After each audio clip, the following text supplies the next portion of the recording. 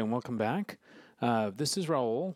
Last time we looked at some of the uses of the A131 VCA and how you can use it to process CV to change the amplitude of the control voltage signals going into the inputs, and then using another control voltage to dynamically adjust the volume up and down of that control voltage being fed to whatever you have it patched to. So in the last example we did pulse width and pitch. This time around we're going to look at a slightly different use for this module, and that's something called amplitude modulation.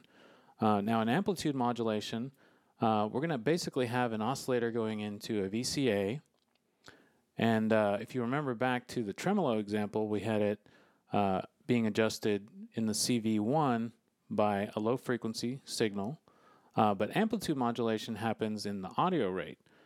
We haven't seen that yet, so let's go ahead and jump right in and hear what that sounds like. So we're going to hear our dry signal first. We're going to do a saw wave, and we're going to patch it into audio in right here. There we go.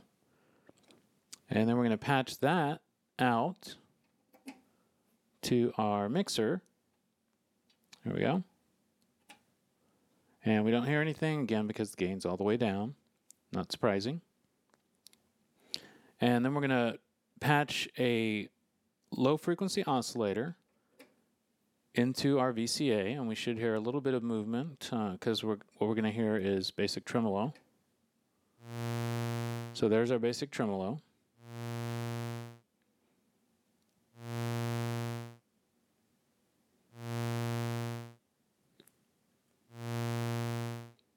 Okay, so that's basic tremolo. I'm going to actually bring the frequency up a little bit.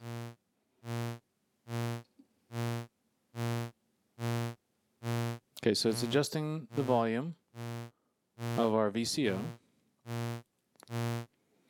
And now we're going to hear amplitude modulation. So I'm going to do that very easily with this LFO by flipping it into the high range, which is the audio rate, and we'll hear what that sounds like. So here we go. So there we have amplitude modulation. I can adjust the frequency. It's very kind of harsh, abrasive sound. It's creating a numerous number of sidebands.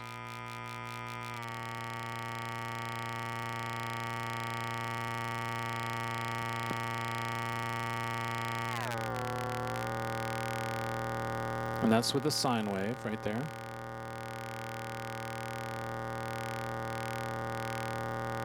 So let's try a different waveform. So we're doing sine wave. I'm going to unpatch it, and then let's try a saw wave. There we go. Let me also adjust the octave. So there is our basic amplitude modulation sound coming from saw wave over here. You can adjust the frequency down, get slightly different flavor. I'll bring it up until I find something that I like. There we go. Okay, so we did the sine, we also did the saw. Now let's try the inverted saw.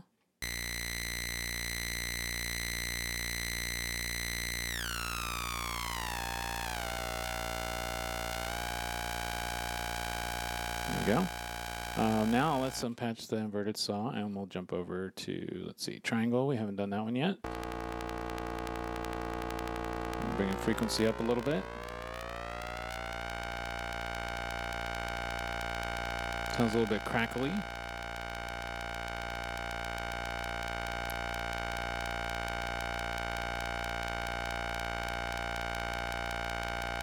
Okay, so now that we have that basic sort of AM patch going, let's spice it up a little bit. Let's maybe take a low frequency oscillator, let's do a sine wave, and then patch it into the pitch of our oscillator to sort of vary that a little bit.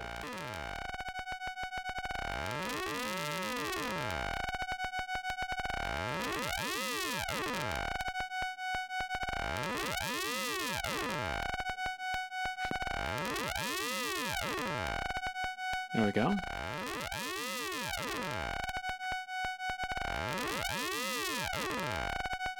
nice little sound right there.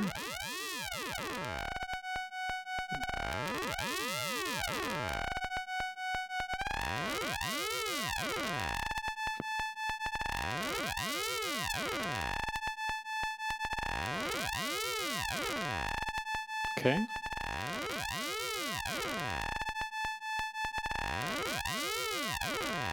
So let's experiment and bring up the level of our pitch modulation.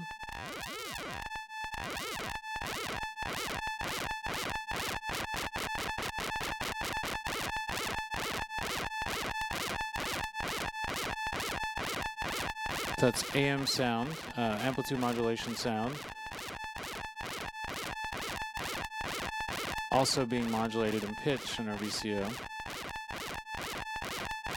There we go. Okay.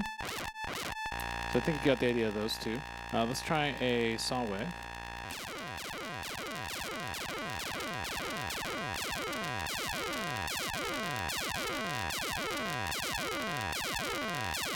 Sounds a little bit more like a laser gun blast or something.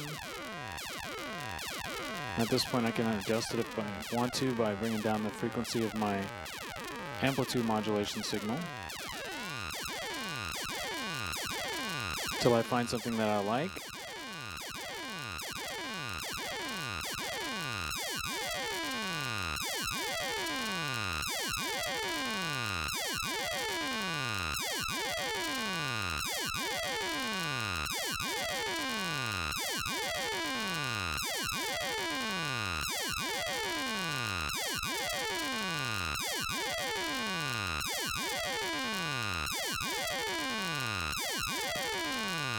Now we can step up the modulation a little bit more by taking another waveform.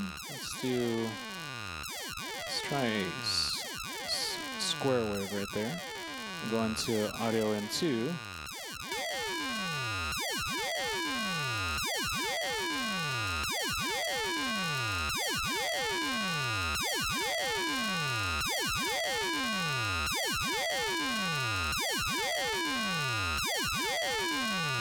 Okay, so I like the sound of that a little bit more because I'm getting more volume for one. But now I can really tweak and get more extreme changes.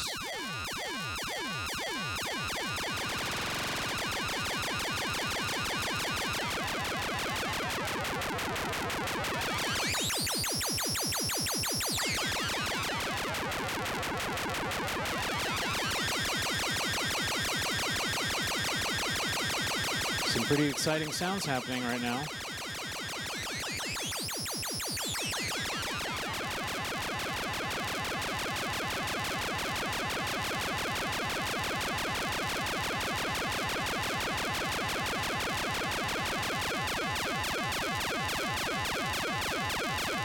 Now with my basic AM patch set up here now, if I wanted to, I could sort of tweak it in a few different places. I could adjust the levels of the waveforms going into here. So I get something that I like a little bit more. I could adjust the octave of my VCO.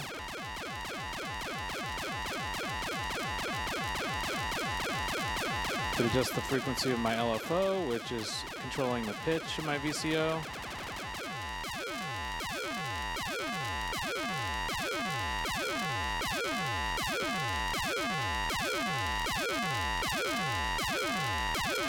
And bring it back to the center octave.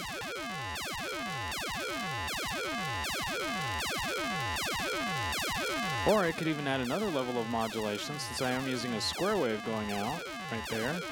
I could take my low frequency sine and feed that into the modulation of the CV, or the modulation of the pulse width.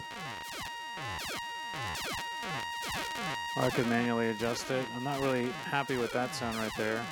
Let me unpatch that.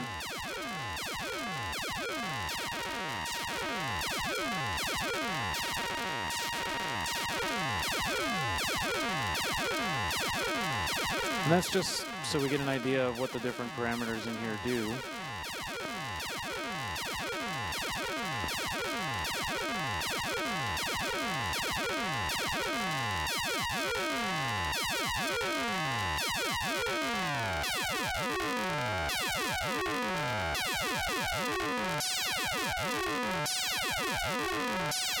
Starting to like that. And go a little higher.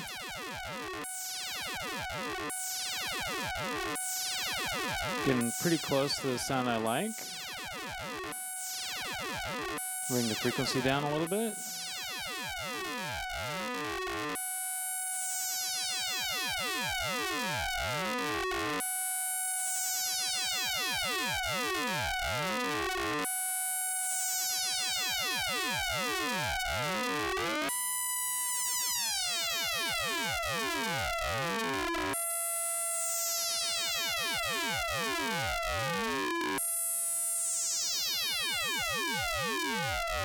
Okay, I am very happy with that sound right there.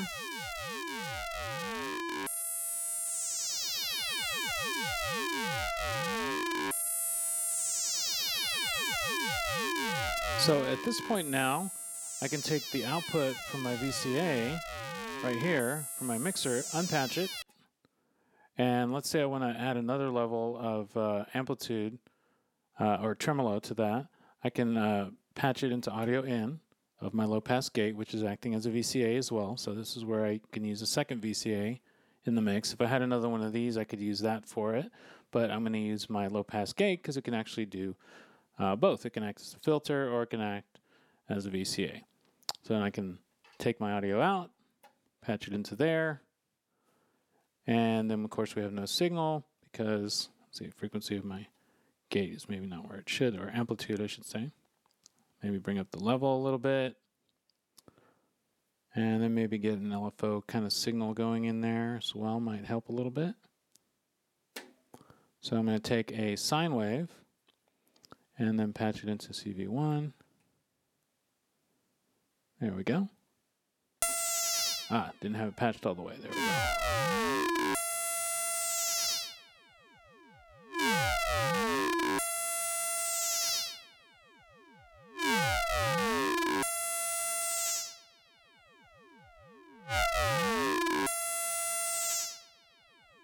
There we go.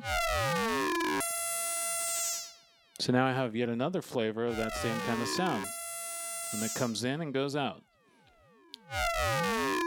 Of course, now my one LFO is going to adjust not only my my pitch modulation going in over here, but it's also going to affect my VCA at the end of my signal chain. So if I bring it up,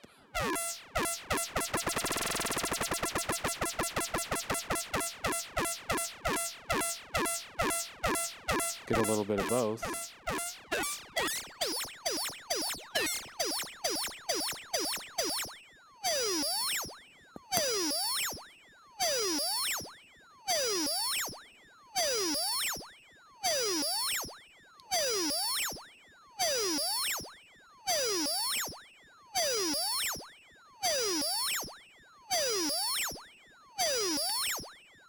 So that is a demonstration of amplitude modulation using the exponential VCA. And then, of course, we brought in our friend, the A101-2 low-pass gate over here at the end of the signal chain, just to bring up the amplitude a little bit and get a tremolo going, mixed in with our modulated sound. So now we have tons of places where we can slightly tweak the quality of the sound. And we can adjust how much of the original waveforms are going into our VCA.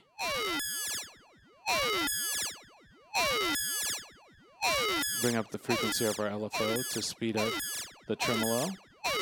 And also affect our internal signal going over here into our pitch, CV.